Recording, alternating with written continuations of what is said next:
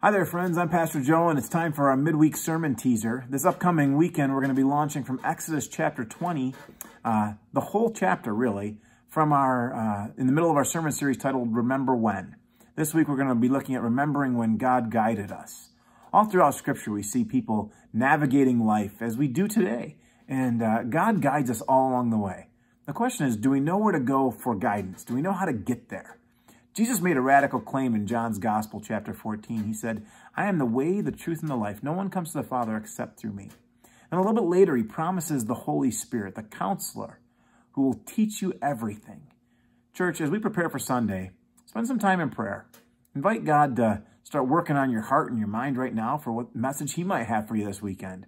I know that guardrails, pointers, and spotlights might seem like meaningless words at times, but for this weekend, they're going to be the things that guide us along the path. Our GPS, if you will.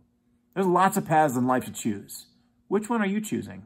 God bless you. I look forward to unpacking the sermon this weekend with you, and I can't wait to see what God does through it. Have a great week. Bye-bye.